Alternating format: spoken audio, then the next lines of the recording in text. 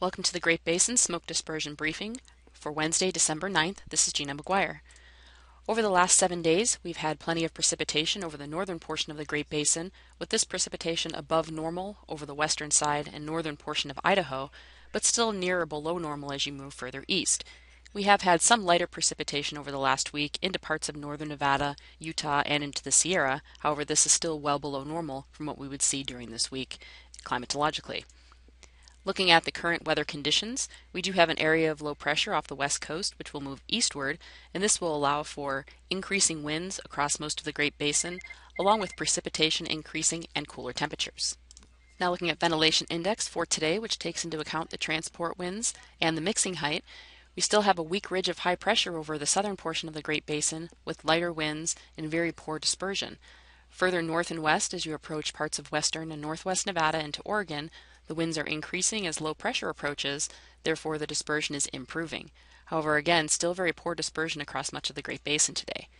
If we look at the individual components, on the left, the transport winds, you can see these stronger winds over parts of western Nevada and Oregon developing later today, and also of the very weak winds over the southern and eastern portions of the Great Basin.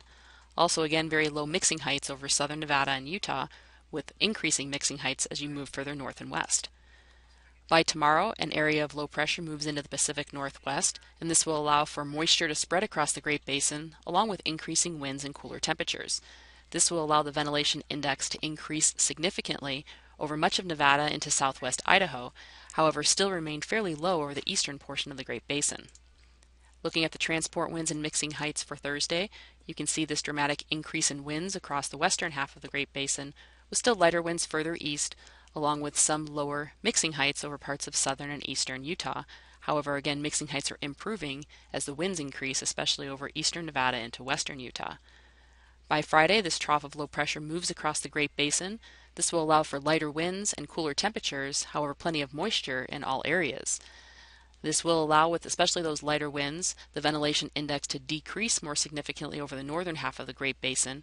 However, over southern Nevada and southern Utah on Friday, as winds are still somewhat gusty, the ventilation index will remain fairly high.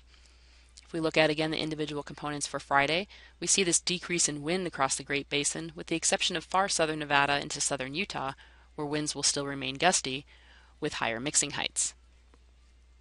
The National Weather Service in Utah also issues a forecast for clearing index, and today across most of Utah the clearing index is fairly low with these lighter winds, with the exception of the higher elevations. However, on Thursday, as winds increase as low pressure approaches, the clearing index will increase significantly over the western half of Utah and still remain high on Friday as winds remain gusty over the southern portion of Utah, but will decrease further north significantly as winds decrease and cooler temperatures and moisture moves in.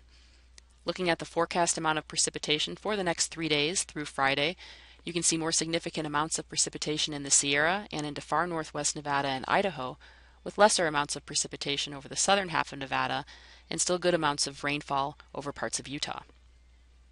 Now looking at the extended forecast from this weekend into early next week, by Saturday this first trough of low pressure moves well to the east. However, we have another area of low pressure approaching the northwest coast. We'll likely see decreasing precipitation on Saturday, but still showery conditions across Idaho into northern Nevada. Also, dispersion will increase over the southern half of the Great Basin, but still remain fairly poor over northern areas. As we move into Sunday, this next area of low pressure moves in to the western side of the Great Basin, increasing showers and winds once again. We'll likely see still poor ventilation index over the northern portion of the Great Basin until this area of low pressure moves through, and better areas of dispersion further south.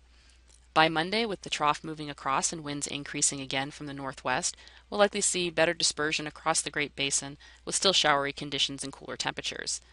By Tuesday, as this area of low pressure moves well to the east and winds decrease, along with lowering mixing heights, we'll likely see lowering ventilation index as well, especially across Nevada and Idaho.